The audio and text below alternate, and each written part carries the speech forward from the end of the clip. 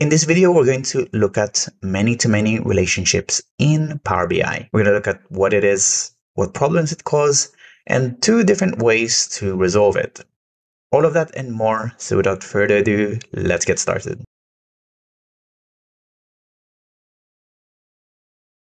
Hi, my name is Fernan, and welcome to the Solutions Abroad YouTube channel, where we cover tips, tricks, and best practices when working with Power BI. I upload new videos every week, so make sure you hit that subscribe button and the bell icon to get notified when a new one is out. So the many-to-many relationships is one of the cardinality types that you can use when you're making relationships between 2 tables in your Power BI reports. And relationships is something that you typically create so that Power BI understands how those 2 tables are related and can work with each other. In most scenarios, you would use or create relationships with a one-to-many cardinality. This means that one of your tables will have a unique list of values in its column, whereas the other one will have duplicates. However, if you create a relationship between 2 tables that have duplicate values, you will be given an option and a warning to use many-to-many cardinality. So here's a report that I've created for our demo today. It's basically a list of different books along with their sales and their budgets. To make it easy, I've added them already in this visual here just to visualize what they have in them. So as you can see, we have a list of books here on the sales table, which is a list of these different books for different points in time and the sales for each of these books. We also have a budget table here, which does the same thing, except it's for budget. One thing to notice between these 2 tables is that we have books on both tables. And let's say we want to create one combined table where it lists out all the books, all the sales, and all of its budgets, which means that if we want to visualize that, we need to create a relationship between these 2 tables. Now, to create a relationship between tables is actually pretty simple. So you go to the model view here. You simply look for the tables that you need to create a relationship between and simply drag those 2 columns together. So as you can see, we have dragged book, the book column across these 2 tables. And as you can see here, what it's done is it's defaulted to be using many-to-many, along with this warning here saying that it has or it will need to have a cardinality of many-to-many. If you try to change it to one-to-many, it won't let you, just because one of these tables need to have a unique value. So if you're a subscriber to the channel, you will know that my recommendation is always to avoid many-to-many relationships. And we're going to look at how to fix this and change this into a one-to-many in a second. But for now, let's entertain the idea of many-to-many relationships. And that's because although many-to-many is not recommended, it is something that you can choose to use as long as you understand some of its ambiguity or some of its functions that differ from a typical one-to-many relationship. So even though there's a warning, nothing stops us from making that relationship. So if we hit save here, for example, yes, there is a warning, but it does create that relationship and you can start visualizing it. So let's start by creating this combined table that we were talking about. So let's start by adding the book.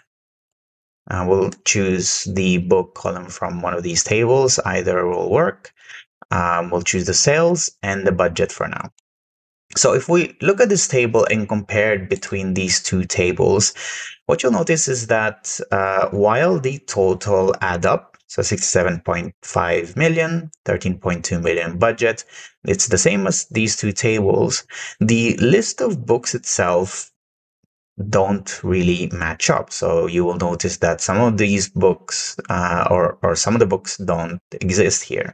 So Good Omens, for example, here have sales worth 25 million, but it's not showing up in our combined table here. And that's because we're using the book column from the budget table, which doesn't have Good Omens as a book.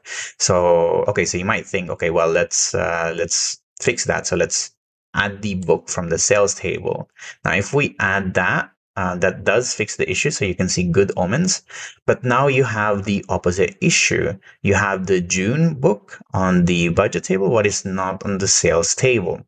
And this is an issue because now it means that you can't use either because they both have incomplete values between their two records. Apart from this, there are also a bunch of ambiguities and limitations with many-to-many relationships that is not obvious if you're not aware of these. One of the more obvious examples that you might encounter is when you're using the related function, which is like a lookup function in Excel. So this will let you get a column from one table to another. This function won't work if you're trying to get data between two tables that have a many-to-many relationship. There's also an issue when you're using the all function with many-to-many relationships, where it doesn't remove the filters between tables in a many-to-many relationship, which is not what would be the expected function of this. So my personal recommendation is, and even when I'm working with relationships in general, is to try to avoid many-to-many relationships,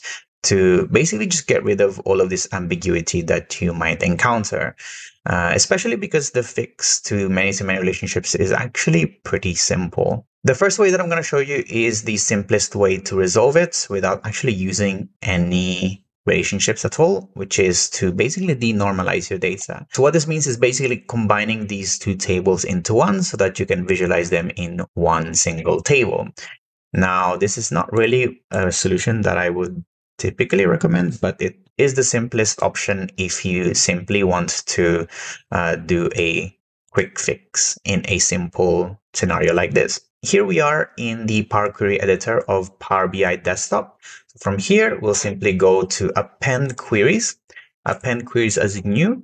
It will let us put these two tables on top of each other. So you will have all your books, your budgets and sales, and we're gonna call this one combined. Hit close and apply. So now let's put this into a single table. So as you remember, our original objective is to basically bring in all of the books, bring in all of its sales, and bring in all of its budgets, which if we expand it here, you can see now that all of the books on both tables exist in this one single one, along with its sales and budget, which is exactly what we wanted. However, my recommended way of fixing this is actually creating a dimension table or a bridging table. It's basically a table that will have the unique values for both of these tables so that you can create a one-to-many relationship across the two of them. This is the most sustainable way to resolve many-to-many relationships, especially if you're planning to build on top of this semantic model. So what we're going to do is we're actually going to delete this table. We're going to go back to Power Query, and we're going to reformat this query that we've just created. We're just going to call this one books. And we have appended it. But what we'll do here is, instead of leaving it like this, we'll simply do a group by, and we will delete, we'll leave it to basic so that we will just have a list of all of the books. We'll remove this count. And what you'll notice is now we have a unique list of all of our books in this books query. So if we hit close and apply, we'll go back to the model view here. We'll remove this many-to-many relationship between these two tables. And what we'll do is we will create now a one-to-many relationship between the two of them through the books query. So as you can see now, it's one-to-many. That's because books is always a unique list. We hit save, do the same thing for the budget, hit save. And now let's go back to our visual here. We'll bring in now the book here like this, and like before, sales and budget.